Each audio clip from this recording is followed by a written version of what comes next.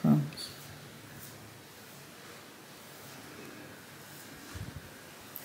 The good news is Crumb was completely free of any parasites, and Crumb can move in to the room with the other pigeons. And Crumb got to fly around today for the first time, fly free, and I think he or she really enjoyed it. In fact, I kind of left him out all day in there so he could get some exercise. He seems like a very calm pigeon. So that was the good news. But I have some very bad news too.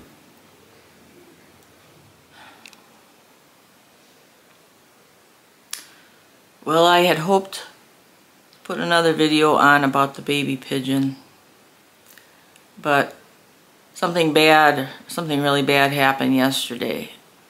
And it had been happening, but I really didn't know what it was.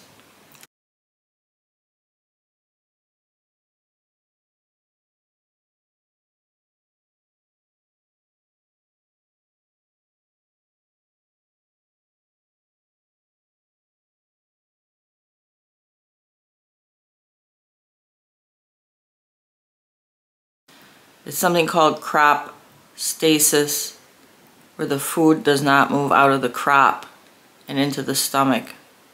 And he had, where his crop would get big, I would feed him and it seemed to stay big for too long a time.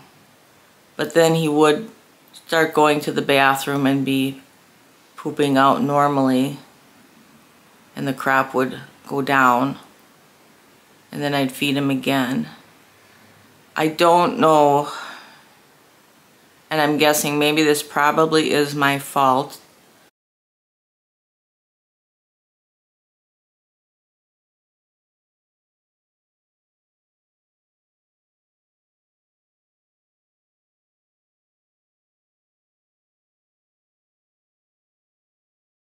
That somehow I introduced some kind of bacteria.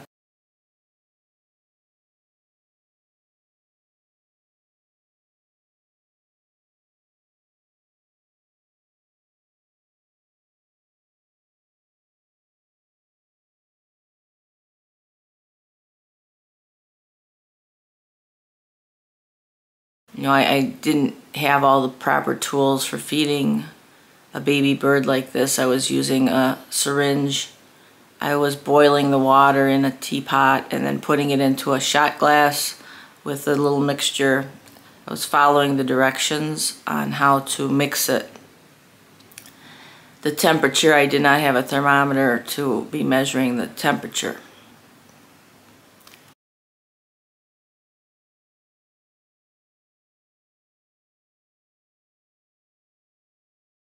The temperature was supposed to be 102 degrees, and I would just touch my finger into the mix as I mixed it, just touch it with my little finger, which was clean from being washed with soap but was not sterile. And I would feed him the mixture that was about the mixture that, you know, it would seem to be coming out of a pigeon's stomach at the temperature. So he didn't get it too hot or cold, but it cools off quickly in a shot glass, so I'd feed him quickly. Maybe that was the problem. Maybe the problem was it was too thin or too thick. It's very touchy with these little birds. Another thing might have been, I don't know how long he was sitting in the egg and he couldn't hatch. I just picked up the egg just because Georgie girl had gotten off it, and I was wondering why she was off it, and the egg was cold. The baby inside was cold. He couldn't hatch out on his own. He just was in there and probably would have died in the egg. I pulled the shell off of him eventually and didn't even think he'd make it through the first night because he was weak. So I'm not sure if was he completely developed, or had she accidentally cracked the egg before. Maybe he had needed to stay in the egg another day. I don't know. it was a bad hatching.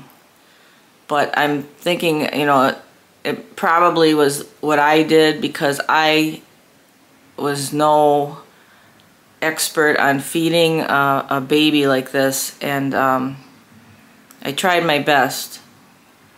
He got this crop stasis yesterday, and the food would not get out of his crop, and I was going to take him to the vet this morning because this morning I'm supposed to take Crumb to the vet again and abort Crumb's appointment and take the baby instead, but the crop was distended, and while he was in his little nest of t-shirts yesterday, he snagged his claw on the side of the crop and he ripped a gash in it, because the baby bird's crops, when they're distended, are very delicate. There's very thin skin.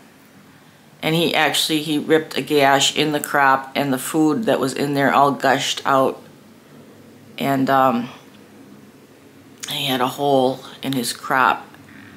And you can't feed him, and it's going to get infected.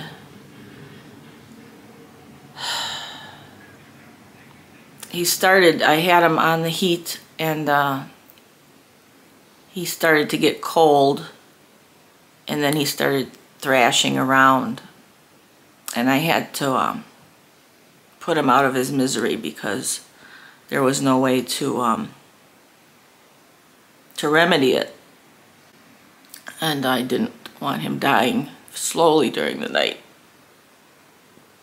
So it's not the kind of video I wanted to put on. He was getting feathers in, and I hadn't named him yet really because I didn't know if he'd survive or not, but he was going to be 2 weeks old, and like I said, this crop problem had been occurring, but then the crop would empty out.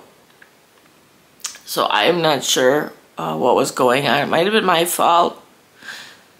It might have been something that he had wrong with him. Sorry, I composed myself a little bit. You know, I've put a lot of time into trying to raise this chick, but it was not something I wanted to do. I didn't want her to have hatched a chick. I wanted to replace the eggs. And it was my fault that the chick even existed. And like I said, I was not prepared to be taking care of a tiny chick. You know, the chick has to be fed every hour at first. And I did do that, running home between work in the mornings. I kept him on the heating pad at a good temperature, I thought. As he got older, I shut the heating pad off on some of the days that were quite warm here because we don't have any air conditioning in the house. So if the house was really warm, he seemed to be really warm in the nest. But when it got a little cooler, I put the pad back on underneath, and I'd always test it with my hand. And he seemed to be doing pretty good. And he would have been 2 weeks old today. But sometimes good is not good enough. So, you know, I read a little bit about it, and there were instructions on the food, hand feeding parrot mix, about how to feed them. But there is no real instructions about exactly how much to feed, except feel their crop, and if it feels full, then stop and wait till it empties out again. But like I say, yesterday the crop was not emptying out, and he was hungry because it wasn't passing into his stomach. So I don't know, the food that came out, you know, it ferments in the crop if it sits in there too long. And then you get yeast infections starting, and other bacterial things starting, which could be fixed with medication, which is why I was going to get him into the vet this morning. But of course, by the time I realized what was happening, the vets are closed. So his ending came when he caught his claw on the crop. At first he had scratched the skin. He had ripped a little layer of skin off, and I first noticed it when I saw a little blood on his nesting area, and I'm like, what's going on? I was checking him all over, and then I saw that he had, under his wing, his foot had ripped part of the skin, and then I dabbed it with a little hydrogen peroxide, but then he ripped more of it with his foot as he was moving around in the nest, and that's when he gouged a gash right in the crop, and then all the food started spilling out.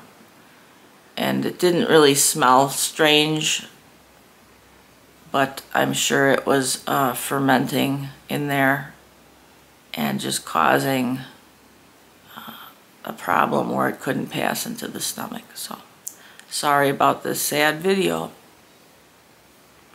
I said when I started that whatever it ended up as, I would put the results on. And I was, you know, after the first couple days, I was thinking, well, maybe he's going to be okay. But it's very touchy raising these little chicks like this. You know, you can have birds that eat insects, and baby robins eat worms, and none of that's sterile, of course. It's got soil clinging to it. But with the birds that eat the regurgitated food right from the mother's stomachs, like parrots and cockatiels and pigeons, it's not so easy to feed them the proper way. And you really have to know what you're doing. And I'm saying that I'm the first to say that I knew a little bit of what I was doing, but obviously maybe not enough about what I was doing. And I was trying my best, but it didn't work. Okay, see you next time.